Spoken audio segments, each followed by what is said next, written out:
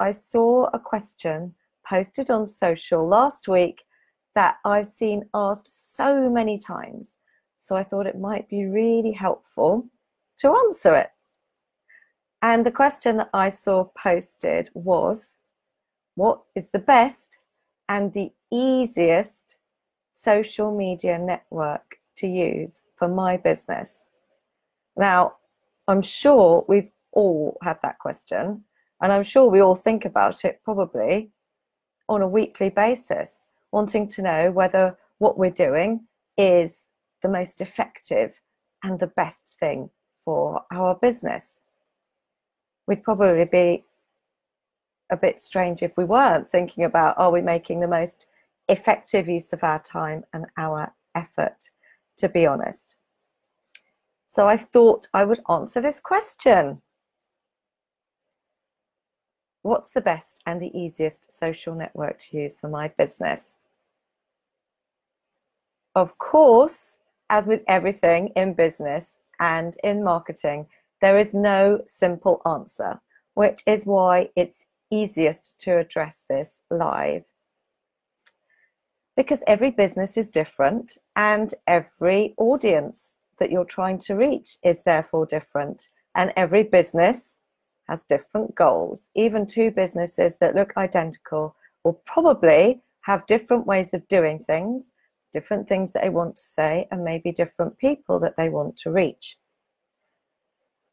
But the things that are the same are the things that we need to think about to answer this question for ourselves. So I'm going to go through the things that we need to think about to help us decide which is the best and the easiest social media network for us to use for our business. The problem is, of course, when it comes to choosing a social media network or any form of marketing strategy or tactic for our business, is that there are so many people out there all saying, use this way, or use this way, or this is an amazing new method that someone just told me about and it really works, or oh no, you don't want to use that, that's so out of date, use this. And it's just crazy overwhelming. But these questions will help you to filter through not just which social media network is going to be the best and easiest for your business, but will also help you to stay on top of all those other shiny new objects that might get thrown into your path or that you see people emailing about or posting about on social. So the first consideration is, no surprises here, what is it that you want to achieve with your social media? Yes, ultimately we all want customers and we want sales, but how do you want to achieve that with your social media? What role is social going to be playing for you? Because that's going to dictate the best network for you to use. So do you want to raise brand awareness out there with the ideal people for you? Do you want to be chatting with people? Do you want to be sending people to your website? Are you very much hands-off in your approach, if you can be? Or do you like getting stuck in and having conversations? Or do you want to be sending people to your website, as I've said? Or would you rather be out there networking with people who could potentially open doors for you in your business? Maybe they've got a network of people who could be amazing distributors for you, or potential customers or clients for you. Or maybe they've got an audience that they might invite you to get in front of that would help you raise awareness to a particular sector or a niche. So have a think about how social media is going to play a role in you meeting your business goals, and that will help you decide which network you want to use. For example, if you want to network directly with other people in business, then I'm sure that LinkedIn should be on your radar. If you really love getting stuck in and talking to people, then think about using a network that offers you the ability to easily engage with people. Facebook groups spring to mind, or Instagram stories.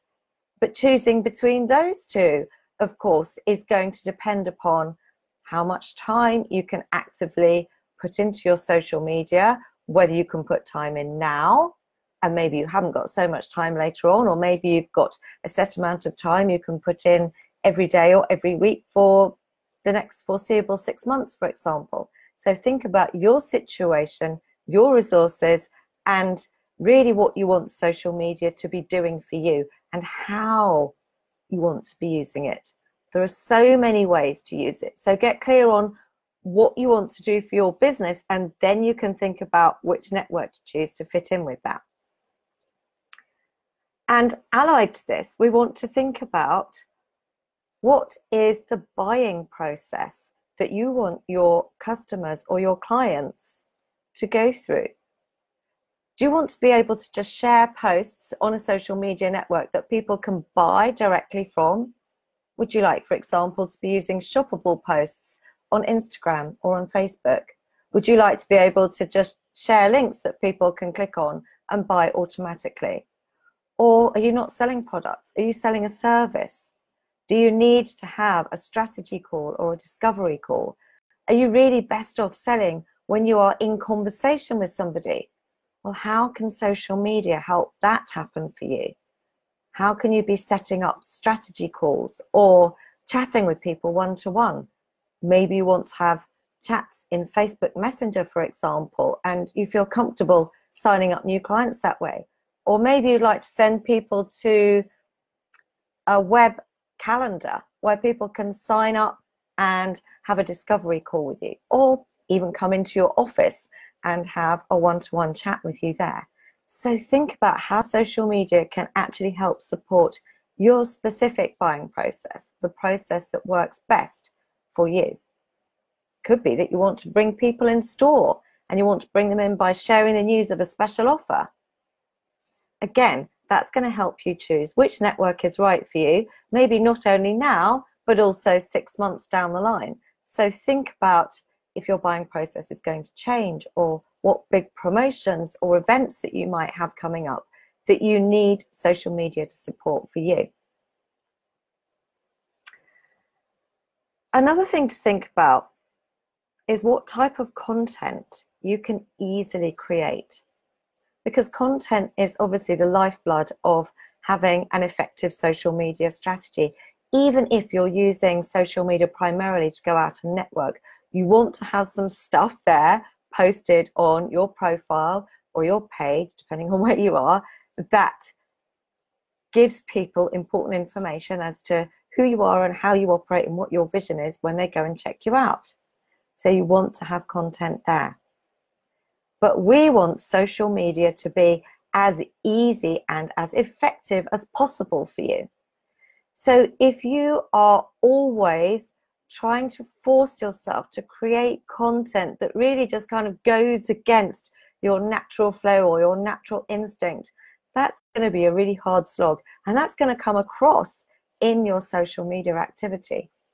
However, if you love producing, say, little 10-second videos or little snippets of information, you love showing people behind the scenes, and you're quite happy in front of video camera on your phone and showing people the raw and real you, then maybe Instagram stories could be great for you.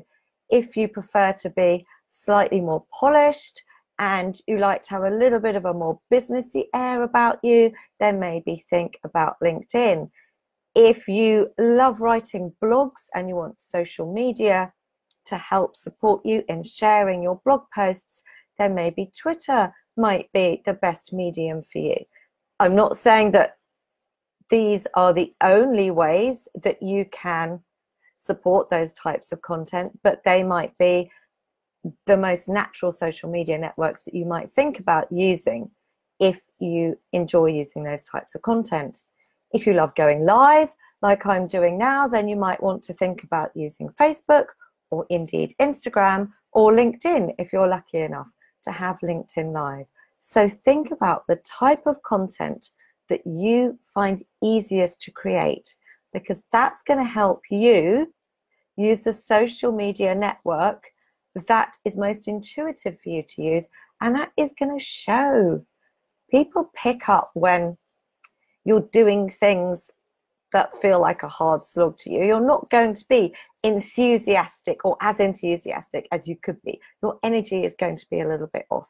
So choose the network that supports the type of content that you love to share. Of course, we can repurpose. So you could write a blog post and then create little video snippets that just highlight specific things you've talked about in your blog and use them elsewhere. But again, if you're going to use a repurposing strategy, then think about what type of content is it going to be easiest for you to produce when you're repurposing, and how could you most effectively be sharing that? What networks are going to suit that sharing strategy? Now you might think, well, Julia, you haven't yet talked about where my ideal customers or clients might be, what network they might be using. Surely this comes into the equation. And yes, it does, but it's not half as important as it was maybe 4 years ago or so, when people tended to just use maybe 1 or 2 social media networks. Now, you'll find very often that people use at least 2 social media networks. They might be on LinkedIn and Twitter, they might be on Instagram and Twitter, they might be on Instagram and LinkedIn, they might be on Pinterest and Facebook, whatever. So you will find that there will be a network for you that offers the best balance of all these things that we've been talking about, and that there is a high probability that your customers or clients are also using. You might find, if you go and talk to your customers and clients, that they don't use Facebook newsfeed, for example, but they do use Facebook for jumping into groups. So that could give you a big hint as to what might be a great use of Facebook as a network. You might only want to have a group rather than a Facebook page, for example. Or you might find that you've got customers or clients who love using Instagram stories but don't look at the Instagram newsfeed. So think not only about the network that you love producing content for and all those considerations that we've just been thinking about, but if there are different ways of using that network, groups, stories, newsfeed, for example, then which features would your customers or clients be most likely to use? And find that out by talking to them or emailing them or by asking them on social media. But do find that out to make sure that you're using social in the most effective way for you. What else do you need to think about? This is an important question no matter what network you're going to use, but what time can you set aside for social media? What time can you set aside to be creating posts for social? Would you prefer to only be posting once a day, say for example using Facebook or LinkedIn?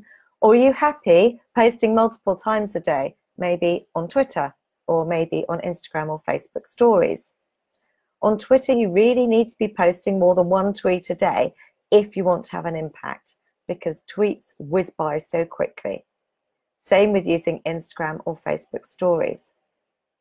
And the other side to this, of course, is engagement. You can't afford to be on social media these days and not be spending time actually engaging with people.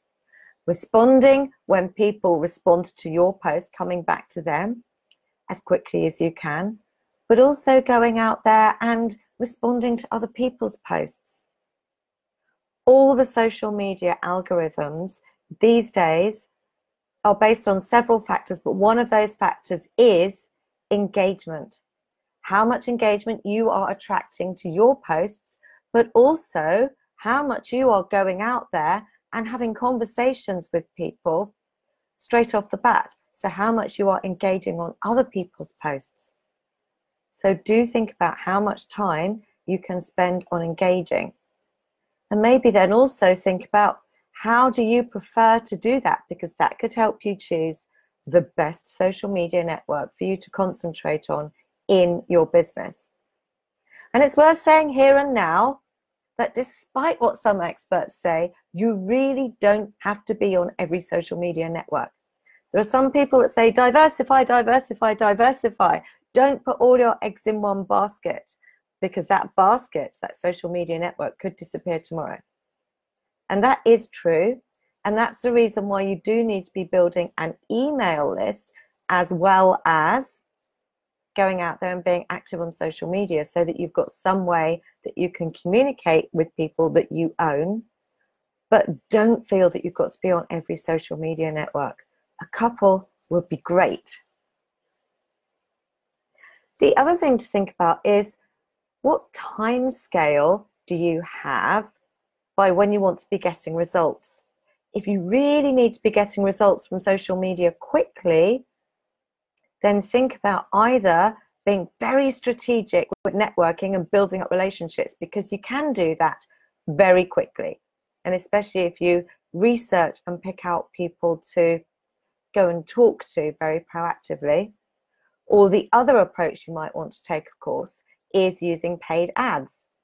And you can run these on Facebook, on Instagram, on Twitter, on LinkedIn, and on Pinterest. They will help you to really ramp up the results that you get from your social media strategy. And some sites are more affordable to use than others, and some sites have more targeting than others, but some sites have less competition than others. So again, some considerations to think about when you are choosing the best social media network for you. And you also therefore want to be thinking about, well, have you got a budget that you can set aside to use for ads? It might be that if you use ads on social media, for example on Facebook, then that will help you to get your content in front of exactly the right people for you, and that might cut down on the time that you would need to put in, for example, to networking or to going and engaging on other people's posts, or it might negate the need for you to, for example, set up a Facebook group if you decide to run ads from your Facebook page instead. So think about which approach is going to suit you as a business, and if you're a solopreneur, as a person, and think about what resources you've got available in terms of time, in terms of skills, experience, creation of content, and also budget. So I hope those questions have been helpful for you, so that you can really use social media in the most effective way for your business.